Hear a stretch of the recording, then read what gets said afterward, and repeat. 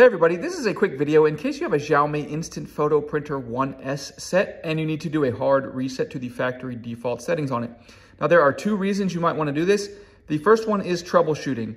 If this printer will not connect to your network, or if it's not syncing or pairing with the app or with your device, or if it seems to be frozen and not responding, any kind of issues like this and you have tried a soft reset and it didn't fix the issue, we can do a hard reset. Now this is going to restore the factory default settings, so you will need to set it up again.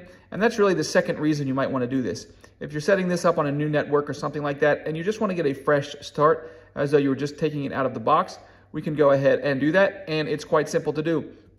All we're going to do is we're going to find the power button, which is on the bottom left of the top of the printer, and we are going to press, and we're not going to hold it, we're going to press it and release, but we're going to do that 6 times in a relatively quick succession. We're going to go like this: 1, 2, 3, 4, 5, 6 on the power button, and that will initiate a factory default reset of the printer.